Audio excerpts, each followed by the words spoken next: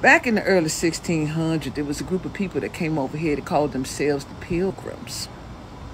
And while they was here, they didn't know nothing about the land or the terrain. So they got a guy named Squanto and his people of the Wampanoag tribe who helped the Pilgrims learn how to eat and hunt and grow corn so they can live off the land, right? So the story go, when you was a kid, they would all have these little brown paper bags and drawing feathers, and one's the Indians and the other one's the Pilgrims, and we all celebrating this thing called Thanksgiving because the native tribes showed the Pilgrims how to survive and eat on the land, so they wanted to show thanks and had this big feast, and they called it Thanksgiving.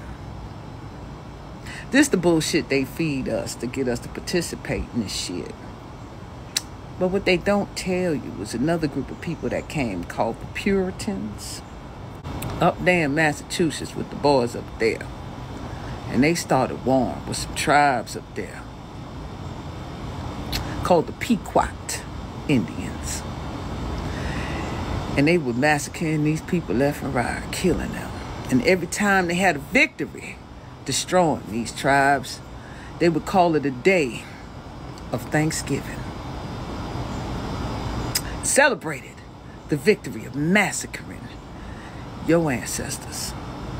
And they did this after every battle they won with these people.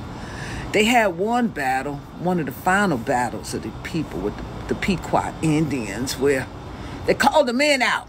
Come on out here, just like you called my people out when you was riding on them horses with your torches and your hoods on, calling the men out. Children scared watching their daddy and their granddaddy and their brothers being murdered by you.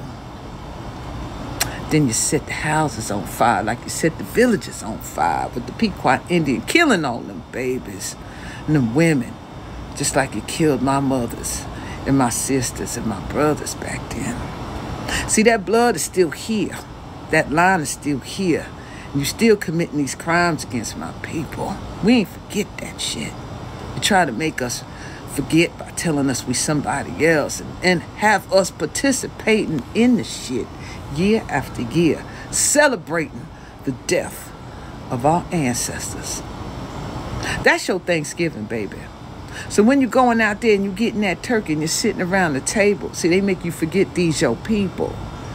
And you participate and they feed off our energy. I tell you that as long as we participate in the ritual, they stay on top and we stay on the bottom.